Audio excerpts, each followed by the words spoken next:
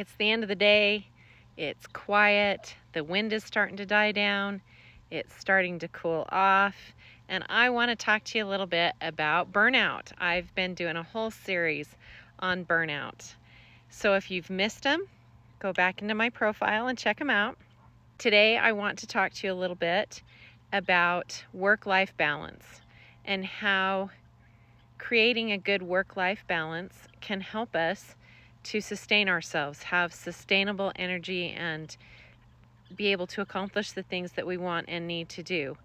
The first thing that you need to make sure you do is get enough rest. And I know this is a hard one. It's a hard one for me.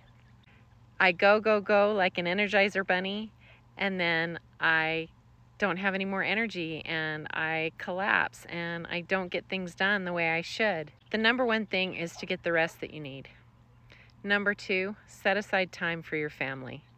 And number three is to set aside time every day for your hobbies, for the things that you're passionate about.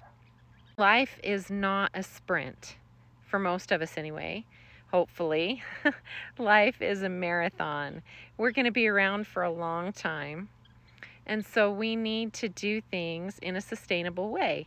Create chunks of time in a manner that you are most efficient. For some people that might be 15 minutes because their brains won't allow them to do any more than that. And then they need a break to either do something else or just take a little break and then come back. For some people, maybe it's an hour, but probably not more than an hour at a time.